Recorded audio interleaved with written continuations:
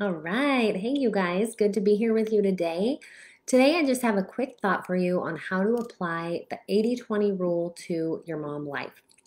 So, the 80/20 rule, sometimes called Pareto's principle, the whole idea here is that you get 80% of your results from about 20% of the things that you do. Sometimes this is even higher. It can be 5%, 5 and 99, 95% and 5%, right? It can be that 95% of your results are coming from 5% of your efforts.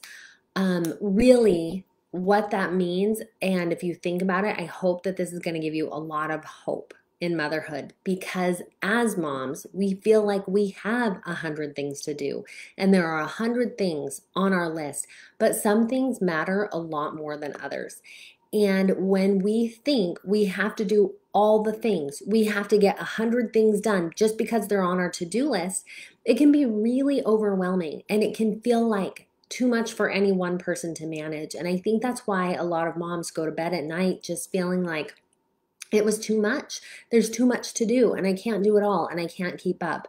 Well, I want to let you know that you don't have to do all those things just because they're in your world, just because they're on your to-do list, even if you were the one that wrote that to-do list.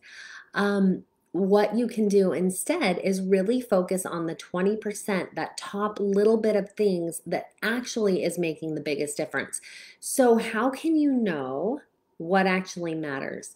The way that I like to look at this is by taking a step back and really looking at the big picture. What matters in your life? What are the things that matter? Your family, your health, your relationship with your spouse, your relationship with your friends, your relationship with God. Those things are what really matters. And it's really interesting because I think a lot of times those are the things that are easy to push aside. Those are the things that we can say, I don't really quite have time to go for a walk today. The reason why, or I don't have time to read my scriptures, or I don't have time to sit here with a child and play. And I think the reason these are easy to push aside and the reason why we kind of let these things go more easily is because they are little things that kind of add up to big things, but at the time, they're not big things. However, those little things are often what are in the 20%. And so the way that I like to structure this is by having a big three every day. What are the big three things today that matter? What are the big three things today that are going to help me become the person that I want to be?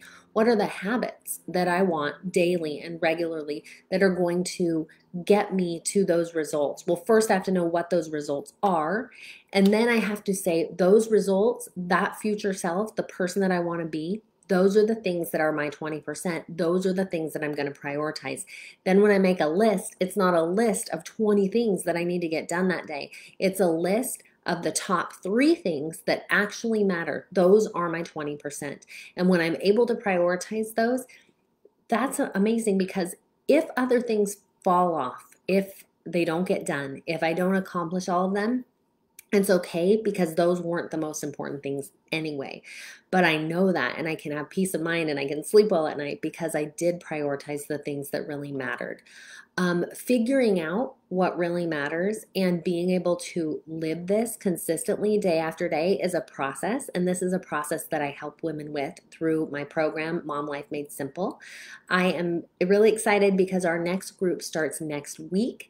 And I have spots available if this is something that you want to learn how to do. If you want to get really good at this and really hone in on being consistent with the things that matter, creating habits in your life to help you prioritize and live the life that you want to live so that you can make progress on your goals, so that you can prioritize your family, so that you can prioritize your health and your relationship with God and your relationship with your spouse, then this is the program for you. Get on the phone with me. I have calls available this week for our next week group.